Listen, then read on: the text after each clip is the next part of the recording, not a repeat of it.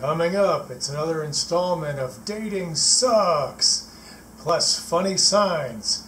Come on back, you're at a layover on Rob's Universe.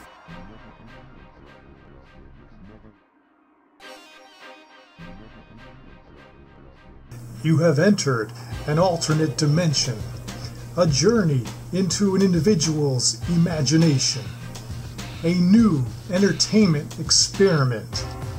For the next few moments, you will experience the wonder, the mystery, the really weird, dorky humor. From this great city, on this dark planet, you have ventured into an outer realm which we call Rob's Universe.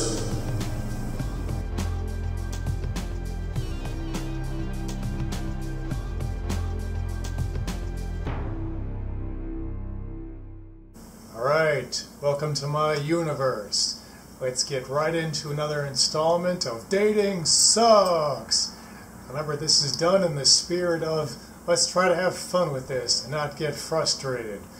Alright, we're going into my personal emails, or in this case, a messaging app.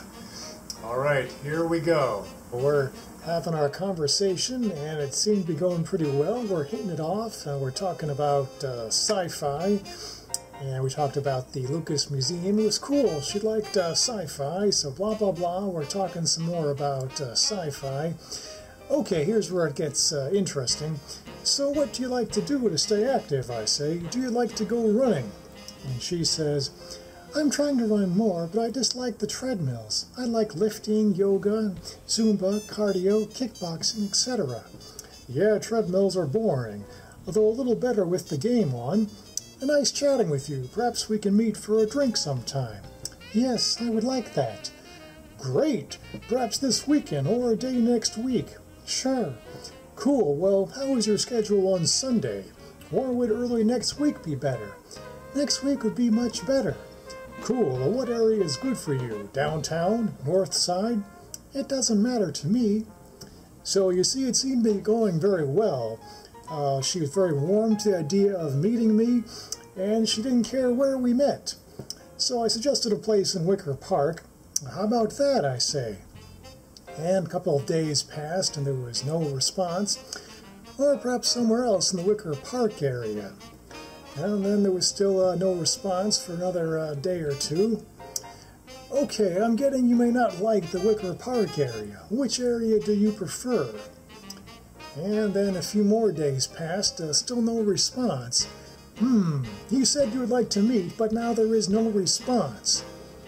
I've got it. The only explanation is that someone stole your phone. Give Maria back her phone, you robber. And a few more days passed here. Or perhaps you prefer a coffee shop to a bar. I just picked that place because they have outdoor seating, and I thought that would be nice with the nice weather. Finally, right? And a couple more days passed here, still no response.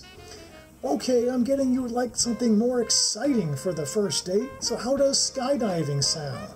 Or we could go running with the bulls. But seriously though, I'd love to know why you changed your mind, but I realize social protocol states that you remain silent.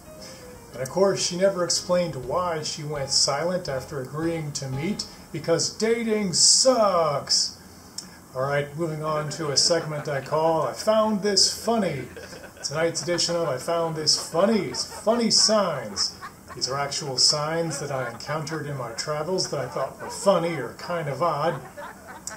Alright, let's take a look. Okay, here's the first one. This sign is telling me to expect delays. Now, isn't this odd? I mean, if I expect the delay, then it's not a delay.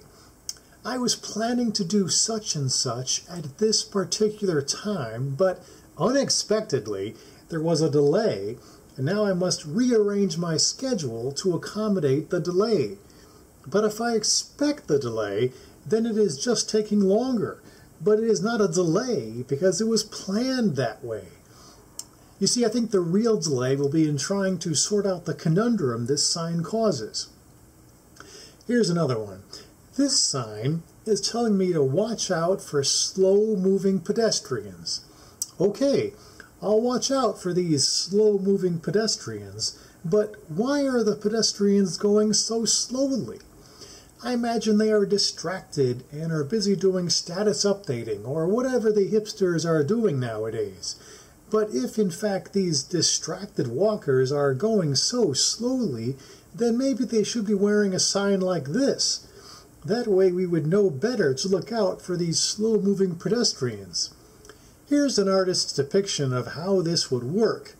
So you see, here's what the distracted pedestrian might look like, and we could print the caution sign on an accessory already being utilized by the slow-walking pedestrian, in this case a messenger bag. Or, as another suggestion, we could adjust the original sign to something like this to more accurately reflect the kind of slow-moving pedestrian we should be looking for. Wouldn't the sign be a lot clearer that way? Well, thank you for joining me. Join me again in the future for more of Rob's Universe.